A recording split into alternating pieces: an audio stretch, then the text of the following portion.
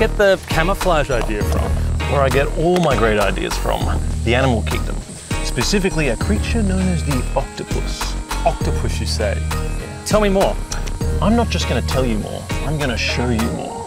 Look into my eyes.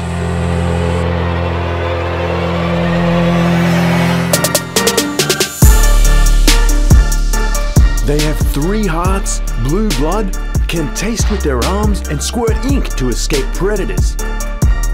And that's just the tip of the iceberg when it comes to amazing facts about the octopus.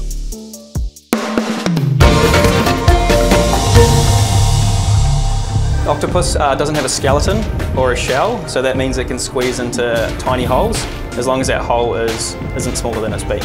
I've seen an octopus about this size shrink down to a hole about this size. Octopus are really smart. For example, we hide their food in toys and containers, and the octopus has to figure out how to open the container to get the food inside. They really enjoy playtime, so we do have a range of toys that we give them to play with, but their favourite toy is our hand. So often when we're trying to clean the tank, they'll latch onto our hand and try play. As playful as a puppy.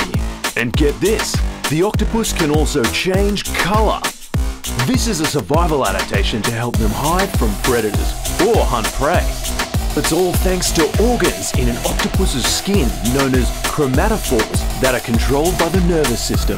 The chromatophores contain pigment sacs that become more visible when muscles expand or contract, which results in the octopus skin appearing to change colour.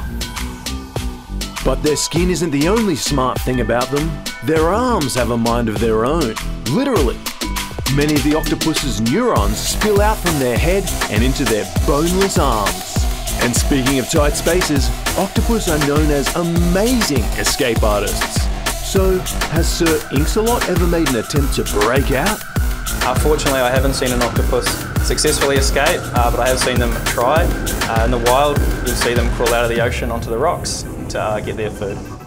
In fact, experts think octopi can live up to 30 minutes out of the water, changing from a sea creature to a land creature like that. And for one last fast fact, octopi weren't always so squishy. They physically changed quite a lot. In prehistoric times, they had a hard shell, which it ultimately abandoned to allow it to be more agile to catch prey and escape predators. And here's my artist's impression of what a prehistoric octopus might have looked like. Fascinating. To the octopus, clever, surprising, and hauntingly beautiful. And always with a new lesson to teach.